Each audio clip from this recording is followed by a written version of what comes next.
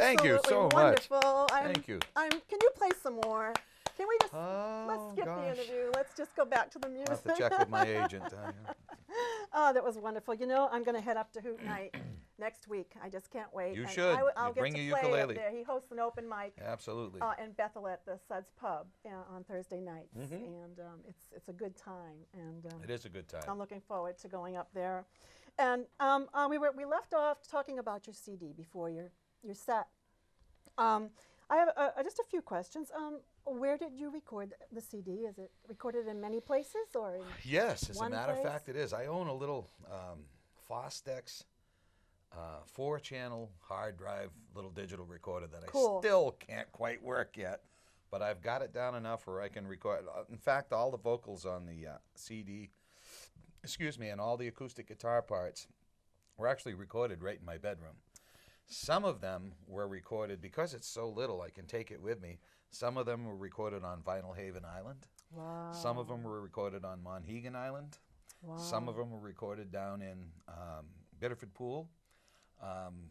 Those are places where I have friends who open their summer cottages or whatever up to me and That's say, Denny, so bring much your stuff fun. down. It is. So you know? much fun. For me, Yeah. there's nothing like being... And the quality of the recording equipment today is so wonderful. You can get top-notch quality. It is. It in your is. travels. And it's awesome to be able to absorb all of the beauty that you see and then try while to you're translate that recording. into your... Exactly, and I did hear and that it in works- your songs, it works for me. especially in the Jewel of Camden Harbor. Oh, Yeah, I that's love called the Grace that. Bailey. Yeah, Grace isn't that Bailey. such a beautiful... Beautiful oh, song. The imagery in that song. thanks. I it hope you just felt like you were there. took me there. Good. It took That's me what I there, tried to do. and I was sighing while you were playing that. It was just really a wonderful It's song. beautiful. And Maine, the ocean of the coast of Maine, there's nothing like it. And You know, since I was a little captured kid, that. I've either been on the beach, on the ocean, in the ocean, under the ocean. Now, Scuba, you know, have you played on many boats or cruises? No, actually, that was a serendipitous thing where a good friend of mine was supposed to do it, couldn't do it. They called my manager for some, because we're all kind of related through her, and she said, "Denny, you doing anything? There's a chance to go on. Are you interested in doing a cruise, a sailing cruise, on an old windjammer?" And I had never done that, so of course I leapt at, Yeah. jumped. Of course. What a challenge and what a beautiful yeah. challenge. It was beautiful. It really was. Your songs definitely have the Maine flavor. Bad Habits, Pot Roast. You know, just, these are Maine songs for sure. Missing You, that touches the romantic. And Yeah, well, you know, I think musicians tend to be maybe on the tender side of things, and we don't let it show maybe often enough. And but it I shows just in wanted the my wife music. to know that I really, really missed her, and it's not the same going without her. Now that's the one that's on your CD. It is, yeah, which is the most unlikely of all the songs on the CD, because the CD is basically country with, full boat, you know, pedal steel, fiddles, drums, I was bass, gonna ask, pianos, who's on there besides harmonicas.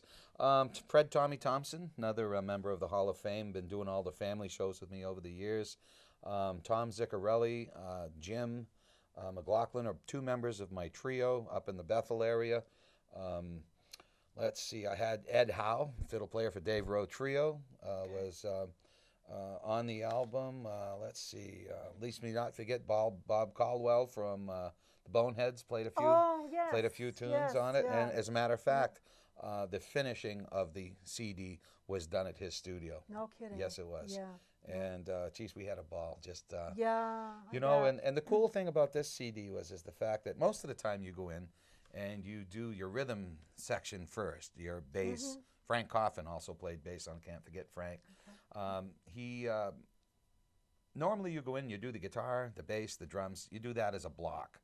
And this time, the way it worked out, I had my guitar parts, my vocals done, brought that into the studio, dumped it into the program, and then we added bass, and then we added drums, and then we added, you know, usually you don't do it that way. So there's a couple of things that are maybe a little less than as good as I would have liked them, but it's you got to let it go at some point. Fun too. You know. I could talk on and on about how my experience with adding layers like that, and my drummer amazed me. Also, letting go. I mean, you Yeah. listen to it and you listen to it and you go, oh, I could do that better. And at some point, you just have to say, You can- move on. That's it. You know, you just have to That's move it. on. Now, some so. of your accomplishments, you teach private lessons? I do. I Yeah? do some. You know, very few private lessons. I teach up at Gould Academy. Oh, nice. To the kids up there. There are quite a few guitar players that are up there. And, Yeah. And I do that. And once in a while, I'll have an occasional student that I'll take on. But most of the time, I'm so busy. A very fortunate student. You know, most of the time I'm traveling so much that I know. let's put it this way. While I can still play, I want to play as much as I can. And when, as I say in a song, my rambling days are through, then I want to sit down and teach. At that point, I'll become a At that full-time point, teacher yeah. and play very little. Yeah. But And I just want to mention that all of the information that you're hearing today and the information on Denny's CD, upcoming CD, are on his website, which is dennybreau.com. If you have any questions for Denny, I'm sure he'll accept oh emails. yeah, please email me. I'd love to talk with you. Absolutely. Also, his history and his bio is there. Now, you've been probably with. I know you've played everywhere, and you have quite a schedule ahead of you as well.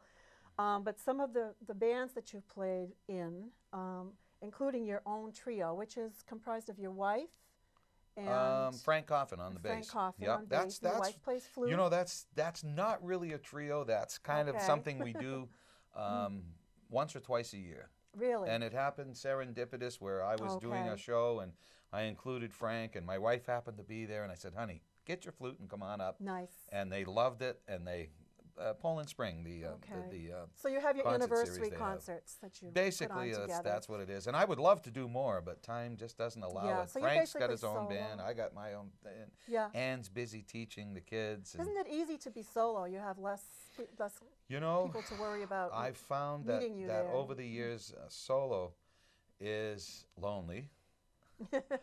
But it's also, as you said, a lot easier. Less egos to deal with. Yeah. Trying to get everybody on the same page can be really hard. And the biggest thing, if you're going to be a full-time musician like myself, is the money aspect of it. True.